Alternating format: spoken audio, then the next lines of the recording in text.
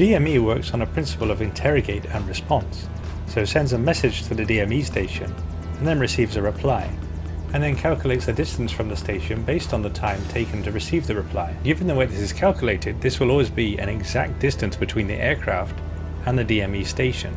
This is called slant range. So as we get closer to the DME station, notice how the GPS distance reduces at a faster rate than the DME readout. This is because the triangle that we were talking about is becoming more squashed, and therefore the hypotenuse is much longer than the ground distance vector. This error becomes more and more apparent the closer you are to the station, and the error is at its maximum when we are directly over the top of the DME station. At this point, the DME is reading the height above the station in nautical miles. Now in this case, the station is at sea level, and we're at 3,000 feet altitude. You'll see as we come over the top of the DME station that the GPS readout is almost reading 0, whereas the DME is still telling us that we're half a mile from the station. That's because there are approximately 6,000 feet in a nautical mile, and therefore we are about half a mile above the station. Here's an example of crossing the DME station at 6,000 feet. Notice the greater difference between the DME readout and the GPS readout than the difference was reading at 3,000 feet. You'll also notice that as we cross the DME station,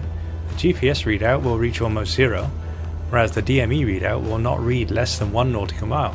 And that's because, as stated before, there's 6,000 feet in a nautical mile, and we're therefore